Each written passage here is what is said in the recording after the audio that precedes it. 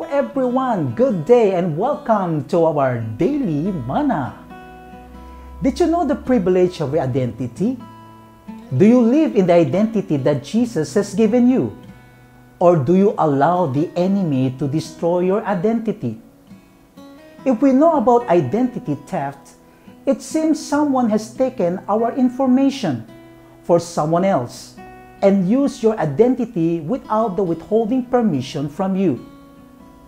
These are people who use your identity and can grant access to your personal information.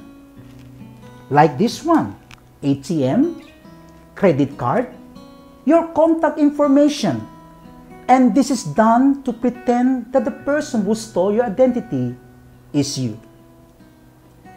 The same is also happening in a Christian life, where Satan will put lies in our minds and pick our identity as something else, and put all of those ungodly things in our minds, making us vulnerable and far away from God. And as a result, we tend to abandon our true identity, disobeying God and our privileges and pulling ourselves into the world. In 1 Peter chapter 2 verses 9 to 10 says, "But you, a chosen race, a royal priesthood, a holy nation, a people for God's own possession, so that you may proclaim the excellencies of Him who has called you out of darkness into His marvelous light. For you once were not a people, but now you are the people of God. You had not received mercy, but now you have received mercy."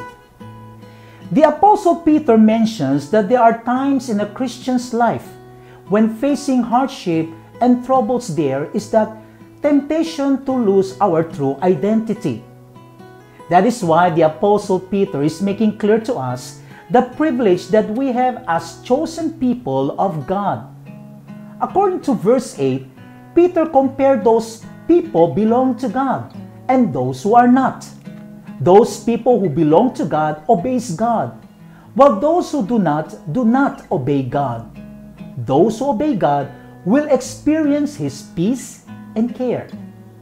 And these were the people who are chosen by God, as it is mentioned in Colossians chapter 3 verse 12. "Put on then as God's chosen ones, holy and beloved, compassion, kindness, lowliness, meekness, and patience, forbearing one another, and if one has a complaint against another, forgiving each other. As the Lord has forgiven you, so you also must forgive." That is why we should give thanks to God for choosing us to experience His salvation, this sanctification of the Holy Spirit, and that faith to believe.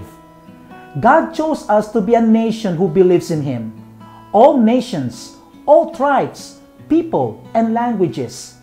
That is why our mission here in this word is to be that catalyst that brings the message of God to those people who have not yet received Jesus Christ, for them to experience His mercy through the death and suffering of Jesus Christ on the cross for us. His love is for all of us. You are chosen people of God.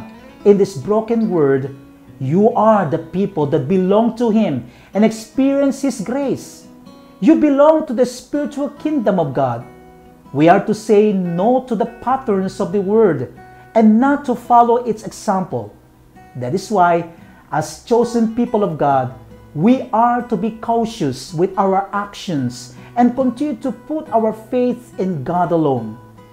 This is Pastor Arnold Santiago reminding you to continually bring the identity that God has given you. God bless you.